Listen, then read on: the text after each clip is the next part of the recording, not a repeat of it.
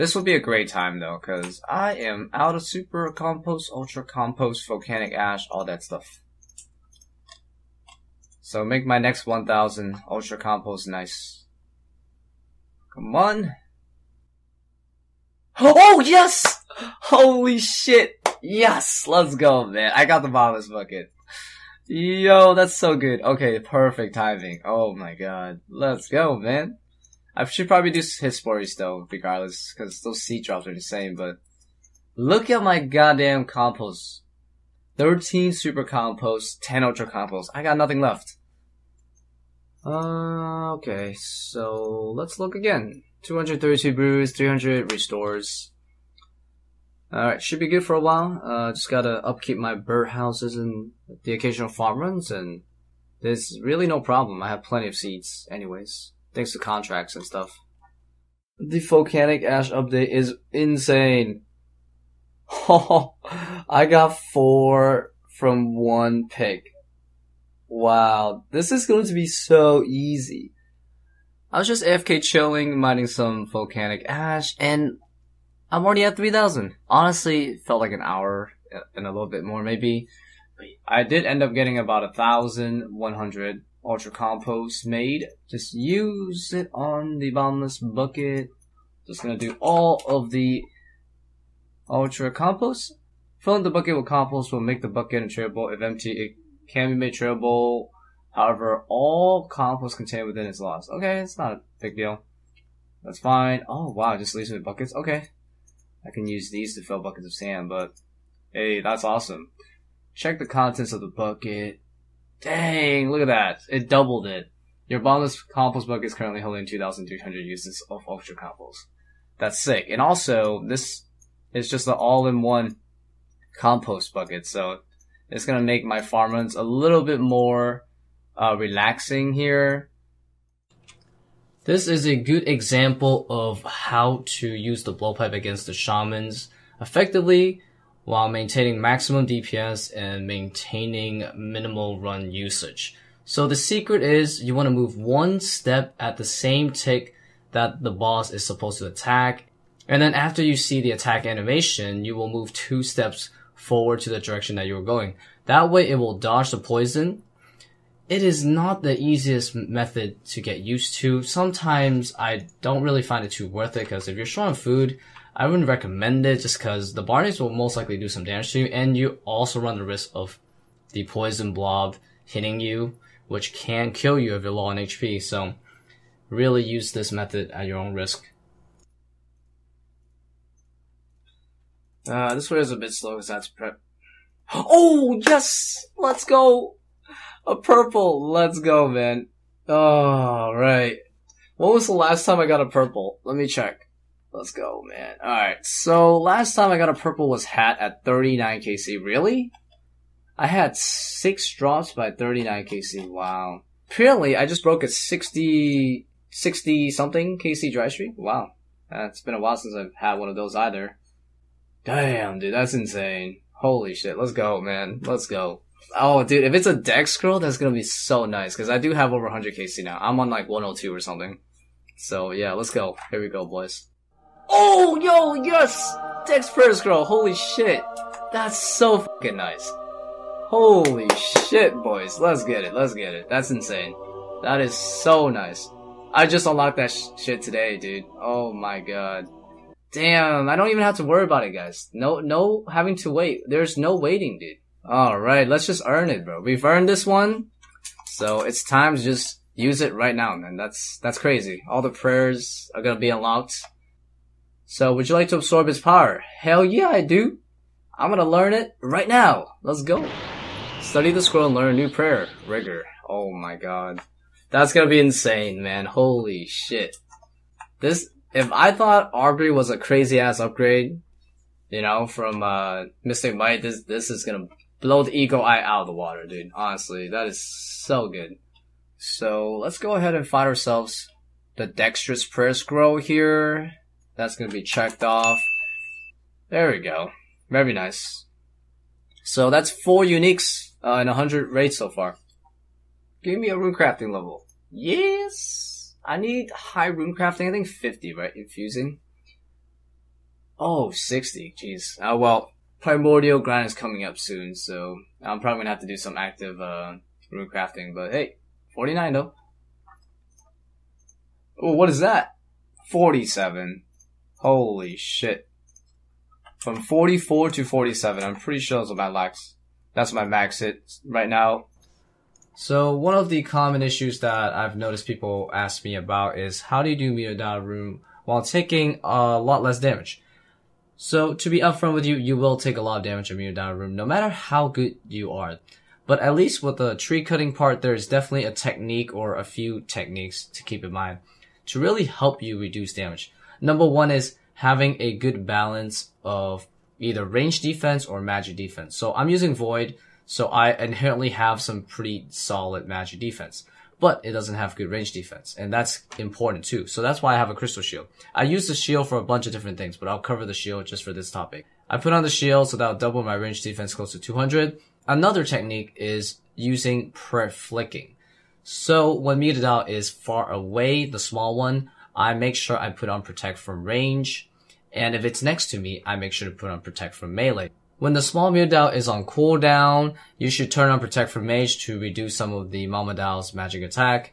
And also put on your best defensive prayers. For me, I have augury, so that's another highlight here. This augury is amazing because it reduces physical and magic attacks chance of hitting you, so that's really important. If you don't have it, use piety or Mystic Might or Steel Skin. You know, you can combine those two as well. Combining all of these tips will drastically reduce how much damage you take at this boss. Nice, got a good hit. Oh, 48 heal with the blowpipe. Let's go, man. I definitely couldn't do that before, that's for sure. I was really hoping for a big ass hit. Oh, 31? Damn, that was beautiful. Too good, too easy. With the rigor. Holy shit. It feels like I'm playing on a max main account with the rigor, dude, honestly. Holy crap. Honestly. Oh my god. 48, baby. That's what I'm talking about, man. That's what I'm talking about. There's nothing at 1500, because that's when I finished the series, so... Oh shit, 99 freaking range. Oh hell yeah, dude. I knew it was happening today, but that's pretty dope, man. I got it at freaking Ohm, dude. That's pretty awesome. Haha. Yay, that's my second 99. First one was, of course, hit points, because I was a Slayer prod for far too long, but yeah, man, that's insane, man. Alright, let's see if we get a purple with that. Nah, we didn't, but hell yeah, bro. 99 range. Oh, f. I think I can dodge this bomb. Oh, wow. That was close. Oh, hell yes. 70 Hunter? Okay. I wonder if every 10 intervals might give me some more bird stats by a bit. Who knows? Ice Demon Room is without a doubt the worst room to do in solo raids. It's okay in good raids, but in solo raids it's terribly slow. It used to take anywhere from 6 to maybe 9 minutes. But they made a big change, or big changes to Ice Demon recently, where every process of Ice Demon has become dramatically easier. Number one, kindling. Before, you could only get one kindling per action if it was successful, but now you will get multiple based on your woodcutting level. And another big change that they did to the burners is that you can now stack your kindling. And third, Ice Demon is now a lot less tankier. So that means you can actually hit with your goddamn weapons a lot more consistently. All of these quality of life put together has resulted in an Ice Demon room that I can do with this gear in about 4 minutes or less. The method to do solo Ice Demon that I found best is now to simply focus on 2 burners and make sure your inventory space is anywhere from, I would say, 10 to 15 inventory spaces. Your goal is to light 2 burners that don't have Ice Demons. So you want to fill up 2 inventories worth of kindling and light 1 burner. And then after that burner is lit, you want to get another 2 inventories and light a second burner, as shown in the video. And that's it. Ice Demon is done. However, if you only have like 10 inventory spaces or your woodcutting level is really low, you might want to go for a 5th inventory and put that 5th inventory in your original burner, and it should be ready. Oh, I'm missing though. I'm a bit splashy. Oh, there we go. We got a hit. Oh, my overload ran out, but it's okay. Holy shit, a 30? 21? Let's go. I might need to do some forecast though, honestly.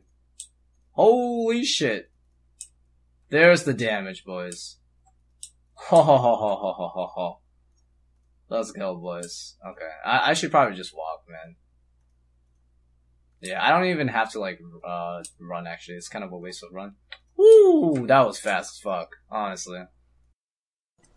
So, the Fire Surge is pretty nice for Ice Demon now. However, in a solo raid, I probably wouldn't bring it, especially if you're self-scouting. But in a group raid, and if you have an ult holding the raid, it's probably worth bringing. It'll definitely speed up the kill by a bit. However, I've tested Blowpipe as well, and it does really well against Ice Demon, especially if you land a Warhammer spec as well. I'm not even sure if I have that type of passion. Wow, look at Rigger go, dude. Holy shit. This thing's dead. Wow, I just destroyed Fossa before 2 crystals even happen. That is just wild. Absolutely wild. Holy crap. I don't even know if this is a PB, but this might be a PB. Yeah, I think this is a PB, though. Nonetheless, 20 minutes. No purple, though, but... Imagine PBing with an Ice Demon, though. 2806. Not bad. Rigger definitely helps carry that, for sure. Ooh, Sunny won agility, guys. Basically, I ran out of stamina, so I gotta do some laps and get some more staminas through marks. So, oh my god, dude. If we don't cut this tree... Holy shit. Oh, what? I just got Sunny woodcutting. Okay. Oh, 87 farming. Keeping up my his spoiler runs here. Just cause this guy's got some pretty good seats. It should be a pretty easy PB, but honestly, it's my first raid of the day though, so I really should not underestimate this raid at all. Whoa, that was fucking risky. I wasn't even sure if that was gonna kill it. Yikes. Wasn't sure, man.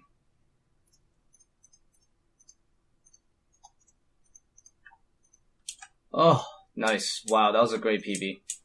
Damn, 25 minutes. So the next upgrade, which is Primordial Boots, is coming up. So in 25 more raids. I'm gonna go and look for a Serp task, but yeah, I'm just gonna do this Cave Kraken task for the Tentacle still, so... But yeah, I want to have a Cerberus task ready for when I have 150 raids, and then just go right into the Serp Grand. I think Twisted Buckler is probably more magic defense. Oh my god, wow, that's a lot of magic defense. Alright, this is my new gear, 200 magic defense. Awesome, yo. This Kraken task is gonna be a lot easier. Also, that Triumph the Swamp. Just a rough guess, you know. Oh, here it is, 95 magic. Hell yeah. A combat level not at rates. For the first time in a little bit. We have killed 93 Krakens with this setup. I actually was not expecting such a high kill count trip, you know? So agility is gonna be a regular thing that I have to do from time to time. So I gotta do some agility now because my staminas are non-existent once again.